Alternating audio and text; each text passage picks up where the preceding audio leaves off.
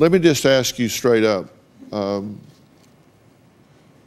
you have any confidence at all that you can be faithful to this woman? Yes. I think given certain help with the overlapping issues that I think I have, and some that I probably don't even know I have, yes. Why? Why now? You haven't been before. I'm under the bus. The tires are spinning on my back. I have nowhere else to go. I can't go any lower. And it's like I'm on a highway that goes to a gravel road that goes to a back road, and there's a cliff. I see the cliff. That's where I'm at. But you've not been honest yet. What you do is admit what you're caught doing.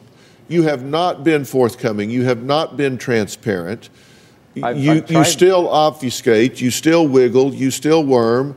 You have not been forthcoming yet. I'm trying to. You're just going to go home, and this switch is not going to flip, and that when you're out and in a world of temptation, that you're just going to all of a sudden be able to say, no, I'm married, and I'm just going to commit myself to this one relationship, and I'm going to forget about Scooby-Doo and the Scotsman and all of these personas, and I'm just going to be Mr. Husband.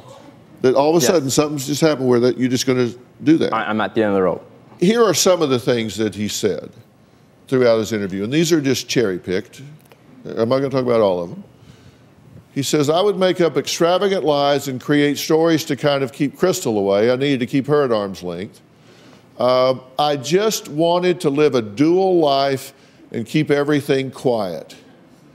Since I've been with Sherry, I've had sex with 7 or 10 women, but I don't really know the exact number.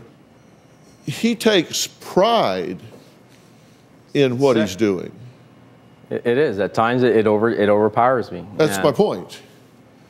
But I'm taking steps that I've never taken before with Sherry, so that I feel more level with her, and I'm trying to put all the steps in place so that I can't trip myself up.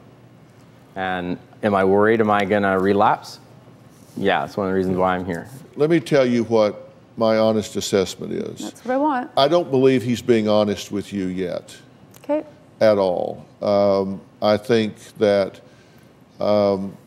he is still trying to manipulate this situation. I don't know if he knows he is or he's not. I think you are extremely immature. And one of the things that we know about immaturity is they tend to lack empathy. Absolutely. I agree with that. So at that point, there's no consideration of the impact on you. Can he be helped?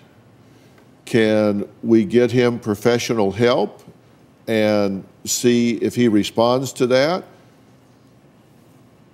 No question about it. That is a possibility. I know the kind of help that he needs. I can arrange for that kind of help for him, but I can tell you that it is a high-risk proposition. And you need to go into it with your eyes wide open. I am willing. If there's a remote chance, well, I'm willing. You give me 6 to 8 weeks with somebody working with him intensively, you will know the answer, because they will tell you straight up he's either being earnest and he's responding, or he's running this scam where he thinks he can con the therapist. That's what I want to know, exactly that. Yeah.